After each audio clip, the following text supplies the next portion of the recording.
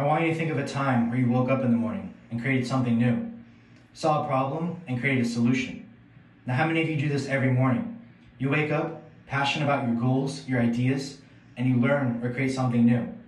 Maybe it's simply just because you weren't creative, or maybe it's because you were never taught the thought process to be creative.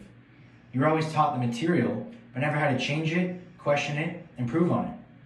Why do you think entrepreneurs only make up 5% of the workforce and the other 95% work service-oriented jobs created by them? Student debt has accumulated to $1.6 trillion in 2020 and places second in the highest category of national debt. Undergraduate enrollment is projected to increase 3%, all while tuition cost has increased a whopping 37%. This made me question the value of our education and alternative methods that might fix this problem.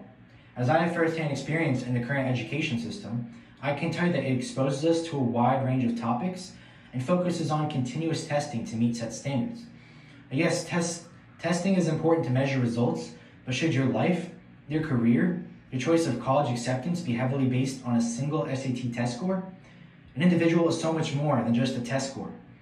Here I am graduating high school in 2015. In the next 3 months, I'm almost required to pick my career for the next 40 years and plan ahead for my financial future. But yet, I still have to ask permission to use the restroom. There has to be a better way, I told myself. Although the technology and information has improved, many of the same structural methods of learning have remained the same. The famous Warren Buffett has attributed his success to investing in himself. In fact, tech giants such as Google and Facebook cultivate creativity. But imagine a world where kids in elementary school learn the importance of intuitive reasoning, critical thinking, and the far-reaching benefits of empathy and awareness.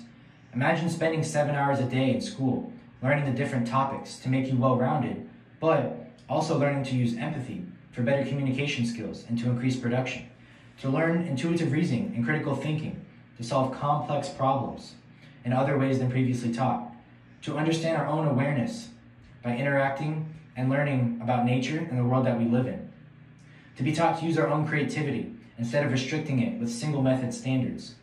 Topics so important, but yet never stressed in the current education system.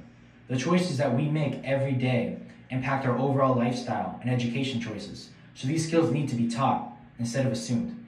This emphasis placed on these skills, combined with the current education system, allows us to create an alternative method of education. This method might not be the cure for cancer, but it might give us a creative thinking for the person to create the cure for cancer. This method could give us the next president who can use creative thinking from the surrounding world to solve problems at a time of crisis. This might not be the cure for world peace or many of the problems that we face today, but it's a good start.